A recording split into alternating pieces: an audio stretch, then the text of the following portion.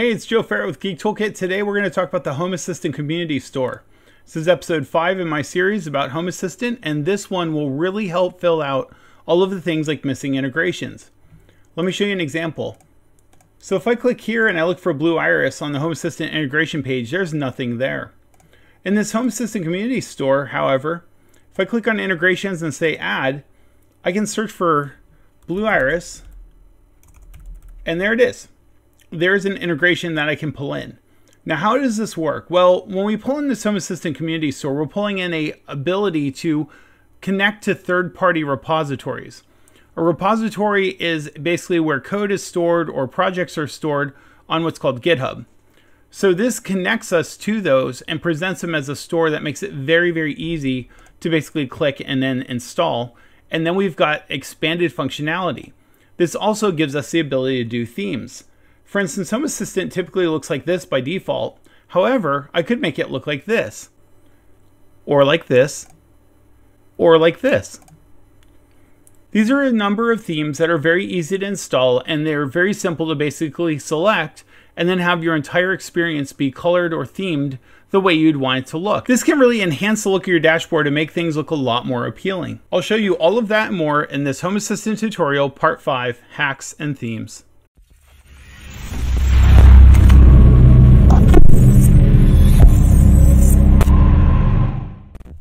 Okay, let's get the party started. This is going to be very simple and straightforward to get this installed. First thing you want to do is go to GitHub. When you go to github.com, and I'll put all these links down in the description, you're going to click on sign up, which will take you here. Go ahead and fill out your standard account stuff where you give it your username and email, and they'll send you a basically an email verification. You go through that, and once you have a GitHub account, you'll be ready to move on. We need this because it uses GitHub to access what are called the repositories, which is where all the code is stored that we want to get access to. This here is the Home Assistant Community Store webpage, and this is part of their installation. Now this will talk about the different types of installs based on what you've got for Home Assistant. You can see that they've got a script that does most of it for us. So we're going to just copy that script there. Again, I'll put that down in the comments as well. Okay, now the next thing we need to do is what's called SSH, which is a remote terminal, or basically a remote way to enter a command on Home Assistant. Now I think I've talked about how to install this before, but if not, quick refresher, we're going to go down here to Supervisor, and then we'll go up to Add-on Store. We'll search for SSH, click on this, and then click Install, which will be here in the lower left. Mine's installed. I'll give you a quick peek at my configuration. It's very basic. Once you have that, make sure you click Start so that you've got it running, and then you can click Open Web UI. Now we're going to paste basically the quick install here. This is what it looks like. It's a wget, which does an HTTP request out to this URL here, and then it's going to pipe that to bash and execute it. Okay, once we've done that, we have it successfully installed. We're going to restart Home Assistant. So let's see, we'll go down to configuration, we'll go to my server controls, and I will say restart. Okay, when you're back in the UI, the next thing we're going to do is get the integration installed. Now it's not an add-on, it is an integration. So the way we're going to do that is we're going to go down to configuration, integrations. Remember, we're going to go to add integration here and type HACS. There it is right there. We're going to bring that in. This is important to understand that these are untested by the Home Assistant team. The Home Assistant team and the HACS group are separate, and that HACS is like a store for a bunch of developers, and that stuff is not necessarily tested. So that is an important distinction to understand between the Home Assistant stuff, which is supported by their team. So the next portion of this, we're going to actually do the authentication. So I'm going to click here. It says enter the code displayed on your device. Now that code is actually down here. So I'm going to copy this, put it into here. See if I can just paste it in. Say continue. And then this is going to authenticate HACS for my thing. And then we should go here, and this should automatically continue. I don't need to give it an area. We'll click finish, and there is HACS right there. Now that the integration is installed, you see it show up over here in the side panel. Click over here. And this is important. It says HACS is starting up. This first time is going to take an hour. So I'm actually going to stop the video and come back tomorrow, and this should all be downloaded. It takes a while, and it's rate limited off of GitHub to pull that much information down. So that's why it takes so long. We'll give it a while and come back later.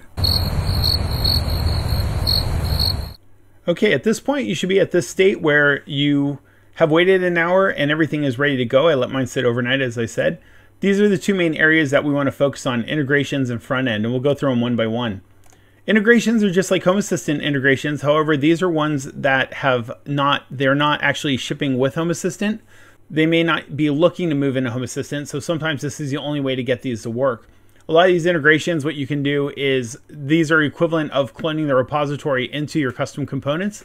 The HACS store just makes that whole process simpler and a lot more automated for you. So you've got beautiful, basically very much like the add-on store. It's an integration store. You can click on what you want to look at here, and this will typically open up a sample of the GitHub page that has a sample of the images and the YAML if it's required, or any other modifications, and talks about what that add-on is. See, there's just quite a few here.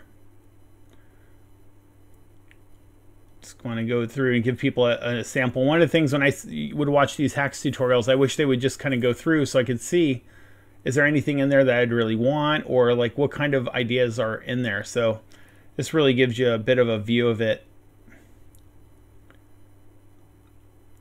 Okay, so those are integrations, and you can see there's quite a bit, which is why I wanted to cover this in this video, because this really gives me a way to branch out to a lot of cool stuff in the future. Let's talk about front end. Now, front end is going to be the Lovelace cards. Remember, Lovelace is your user interface. These are your cards right here.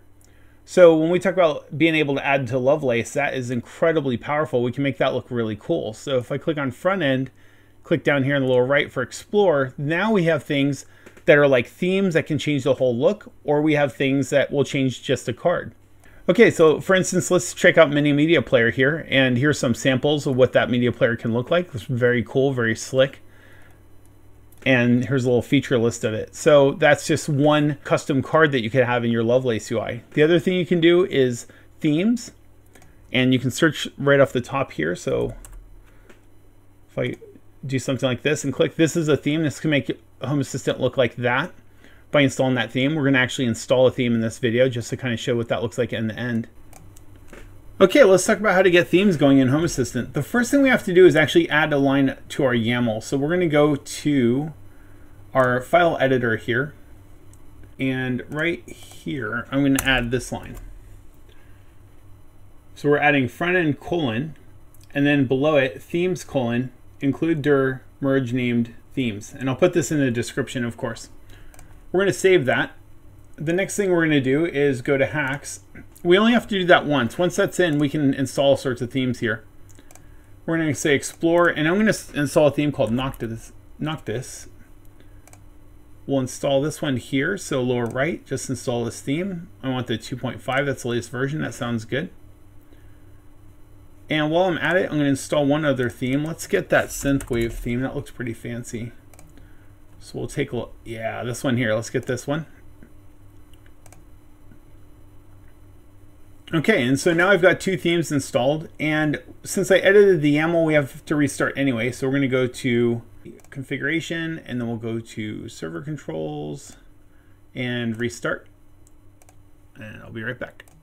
Okay, and we've rebooted, and I added some just random stuff here from my phone and a printer and such, just to have some elements here to show what the theme looks like.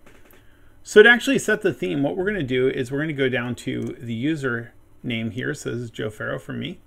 And then here under theme, it says backend selected, but we're going to select Noctis, and you see this actually themes everything here. The HACS UI is themed, my overview, everything got themed here with fonts and colors and so on. Even my little charts here are different now. Let's try another theme. Let's try Synthwave here. We'll just select it there, and I've got that cool purple. A bit of a trippier theme. I like this too. So that's it. That's as simple as it is for changing themes. Okay, that's all I have for this episode of Geek Toolkit. Installing HACS, I think, is incredibly powerful, and I think it's a really missing element that without it, you're missing half of the power of Home Assistant, because there's so many integrations that are available that haven't quite made it in yet that this enables. Also, some of the things like Browser Mod really enable some cool scenarios when we get deeper into things like advanced camera scenarios and so on like that. And then also being able to access things like Deep Stack very easily really enables things like smart camera automation. Being able to do the themes and the custom cards really enables a lot of very powerful customized scenarios for how things look and how you arrange them, including things like animated weather icons and so on. So want to thank you for watching. I'm Joe Farrow with Geek Toolkit, and that's all I have for now.